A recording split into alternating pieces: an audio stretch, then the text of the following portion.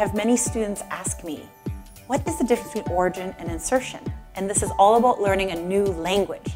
So when we think about the new language, we really have to understand what it's about. So let's step back and think origin and insertion is all about muscles. What's the purpose of a muscle? The purpose of a muscle is to move a joint. So when we look at a muscle, it has to cross over a joint and it's going to attach to two different bones. Let's use brachialis as an example. Brachialis attaches on the distal 1/3 of the humerus and it comes down onto the ulna. Its main job is for elbow flexion.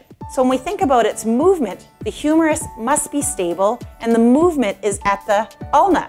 So on the ulnar aspect, that's where the insertion is, and the origin is going to be on the humerus. Origin is the stable part, insertion is the attachment that has the moving bone.